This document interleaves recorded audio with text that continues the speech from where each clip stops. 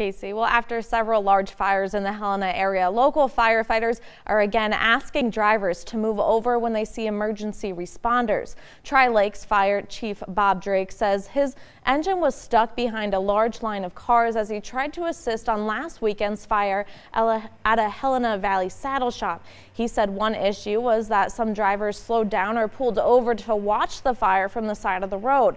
That left other drivers without places to move over for fire trucks. He posted on Facebook this week urging drivers to yield the right of way to emergency vehicles and to stay out of the area whenever they can so first responders can operate safely. Fire and car accidents and stuff it's really not a spectator sport. We don't want you to stop. We want you to run away from the emergency so that we can get in.